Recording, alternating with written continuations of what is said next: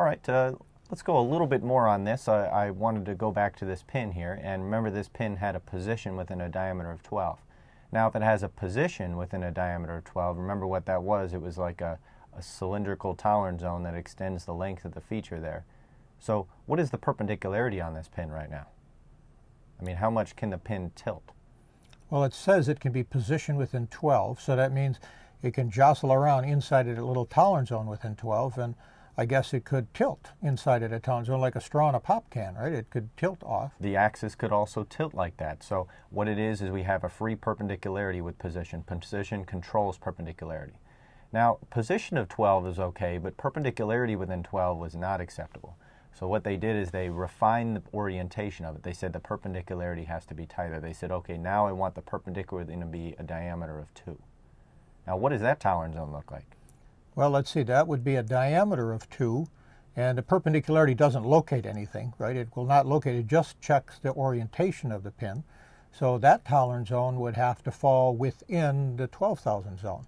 It would fall inside. Now, the tolerance zone doesn't fall within, but the axis of the hole must fall in both zones simultaneously. So it restricts the pin then from tilting more. Exactly. So let's see if I drew a little picture of that for you. See, this is going to be the 12 zone. This is not the pin. This is the tolerance zone of 12. That's a tolerance zone of 12 there. Okay, that's the position zone. I had to draw that really big so you could see it. So there's your diameter of 12.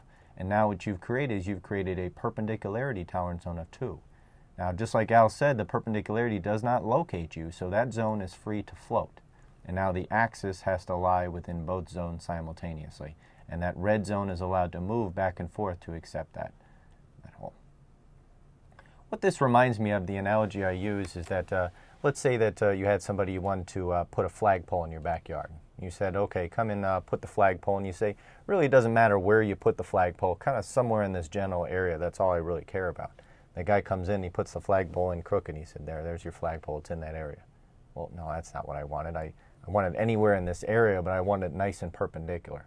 So that's what they did here. You see what they gave it? They gave it a large position tolerance. I don't really care where you put the pin. That's not important. But what is important is that pin is perpendicular to that face. That's critical to my assembly.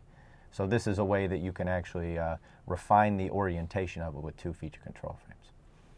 Now, 2 feature control frames, I always get the question now, what's the virtual size? Well, actually, you have 2 virtual sizes. You have a virtual size to A, B, C, which we already calculated. And now we have a new virtual size to A. So what would be the virtual size just to A? Well, I guess you do that the same way. Let's see, we have a pin, the maximum material condition on a pin, that would be 253, right, the largest pin, and then it could tilt within 2. So if it can tilt within 2, it would appear larger. It would now be 255. That's right, 255. So we have 2 virtual sizes. We have a virtual size to A, B, C of 265, and we have a virtual size of 255 to A.